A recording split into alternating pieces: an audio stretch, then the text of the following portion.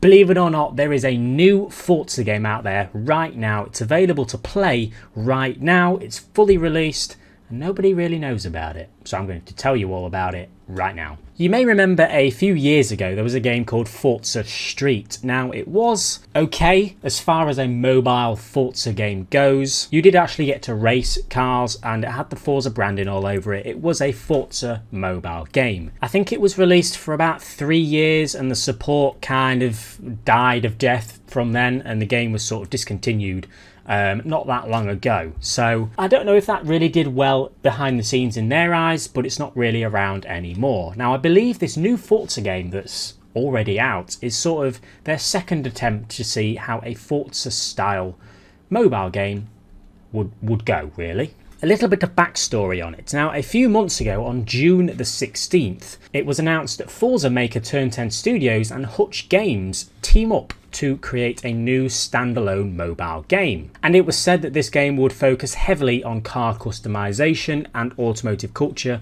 but more so on the customization aspect of cars, which sounded really cool. Now, it turns out back then, which is around June this year, there was a game out there that was called Custom Car Works, and Custom Car Works was a sort of Candy Crush, I suppose you could say, type style game, where you sort of move the tiles about and unlock points that give you credits, and you could spend these credits on customizing a car.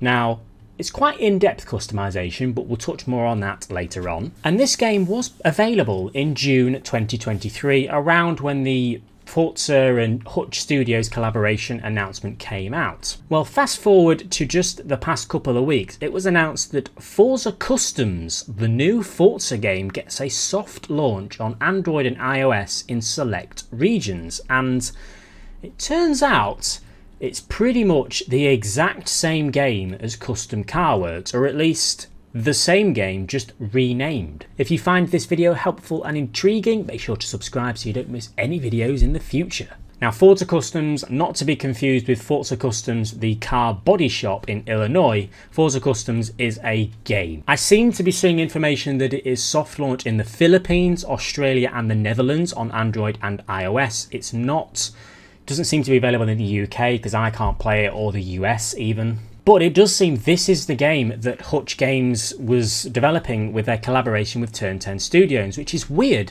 because the collaboration announcement came out like a week before Custom Car Works was a thing. So it was kind of already a thing. It kind of already existed. It's only recently been renamed to Forza Customs. Hutch Games have developed a load of other games. This isn't their only game. They have Top Drive Cars, they have F1 Clash, Rebel Racing. You can see that there's quite a few car related games that they have. That seems to be what they specialise in. Now, how much input Turn 10 Studios had on this game, I'm not sure, because they must have been working with each other way before the announcement, because the game was released like right after it. So it's a little bit of a weird one. I'm not really sure what I think of it. As I said, they haven't really made any announcements of it, which I kind of see as a good thing. They're not making a big deal out of it. They're not pushing people to go play this new greatest Forza game. But it is a Forza game at the end of the day. Now, let's have a look at the game itself. Now, as I said, I've not played this game myself. I can't get it. So I've managed to find screen grabs online from a few YouTube videos and Google searches to grasp how this game actually works. Now, some details about the game: it brings an amazing lineup of numerous vehicles, including classic cars, modern vehicles, high-performance track cars, and much more. The Volkswagen Type 2 Deluxe is available in the game. 2020 Porsche Taycan Turbo S is available. And I know a few other cars such as the Ford Mustang GT and the Volkswagen Beetle are in the game as well.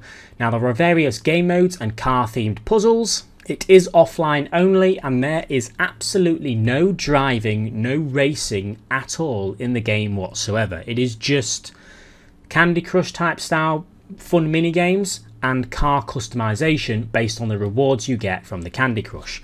So let's roll through how the game works so we can see if you guys ever want to bash at it, really. It seems like the first car you get given is the Ford Mustang GT, and then you get given some sort of wheel spin style selection system where it will select a type of car that you want to convert your Mustang GT into. It could be a drag, it could be any of these you see on screen. In this case, it got drift. So the aim of the game is then to convert your Mustang GT into a drift Mustang GT. So it takes you to your car, you get your own little garage, and there's a lot of customization in this game. You'll see more of it as the video goes on, but there is actually quite a lot of in-depth customization.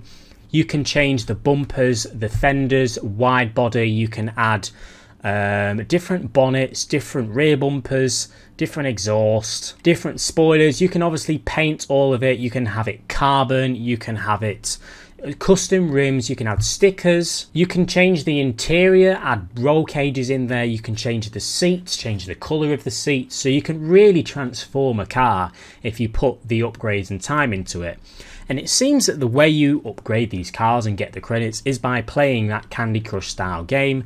As you can see here, we've got the Candy Crush style game, and we've got the little icons on the left, so 5 red, you can see the numbers, and the aim of the game is to get that many of each colour, and that will sort of complete the level, and you'll get some credits which you can then spend on the car customization. It is quite difficult to explain without actually playing it right in front of you, but that is the basics of it. You will continuously get credits, spend them, paint something, add an upgrade to your Mustang, and then be forced back into the mini game again where you'll get more credits, more points.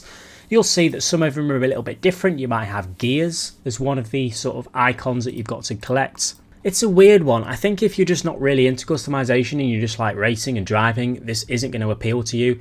But if you just like chilling out, having a bit of relaxing mobile games, and you want to customize a car, be a bit creative, it might not be too bad. It's something different. It's a free game at the end of the day. I'm pretty sure it's free anyway. I think the main selling point is the amount of customization that there is. There's a few things I missed earlier. You can change the tail lights, which isn't something you can do in Horizon or Motorsport, the headlights, the exhaust colour. So there is a lot, you know, it's more in depth than Motorsport and Horizon, but at the end of the day, it's a mobile game. So I would hope that it's more in depth. And the selection of vehicles is a little bit lacking. I believe at the moment there is the Volkswagen Deluxe, the Volkswagen Beetle, the Mustang GT. There is a Porsche 911 Carrera RS, I think, as well. There are not hundreds of cars like there are in other Forza games, so it seems like they put a lot of effort into one car. That's why there's so many options for that one car, because there's not many cars full stop in the game. So it's something a little bit different, I suppose. It does say that there will be updates for the game, regular content updates. That probably means new cars. I don't really see what else it would be, because there's nothing else to add. And they haven't announced it yet, so they're not making a big deal out of it. It may have a lot of work to come from now. What do you guys think? Let me know in the comment section below. I might give it a try if it reaches the UK. Let me know if you play it. I want to know what you guys think, and I'll see you all later.